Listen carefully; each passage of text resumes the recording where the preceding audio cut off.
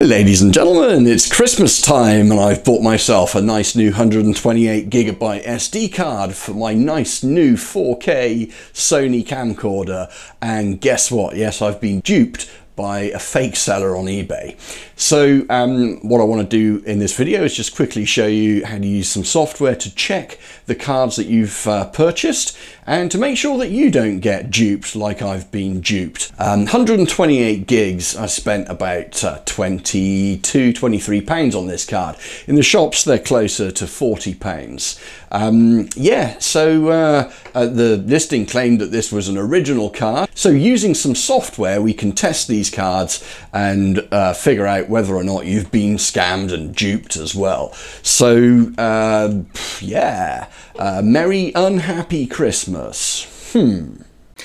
So I first stumbled across the problem when I plugged the card into my camcorder. My camcorder told me that it wasn't an UHS U3 compatible memory card. So I then went ahead and I plugged the card into a card reader on my computer. I downloaded a piece of software called H2TestW. It's relatively easy to find on the internet. Fakers produce one lump of memory and they just overwrite that same lump of memory. So go ahead and download this piece of software and extract it to somewhere like your desktop, like I have. Run the software, select your language, and go ahead and prepare to verify the test or test that particular card. Make sure you've obviously got it pointing to the correct card. If you don't have it pointing to the correct card, it is a destructive test.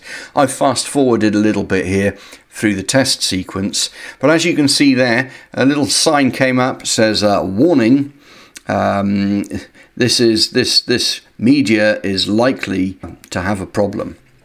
So as you can see, it's still testing there, but very quickly it's come up and told me that that this card is fake.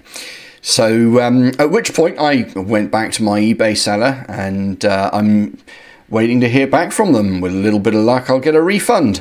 I'm still going to produce and publish this video because I would very much like for people to be aware of this problem and for people to be aware of how to test for this problem and for people to be able to discourage these sellers from continuing to sell us fake cards on eBay. It would be great if you could share and send this to your friends so that they can also discourage these fake sellers from selling these cards to us on eBay.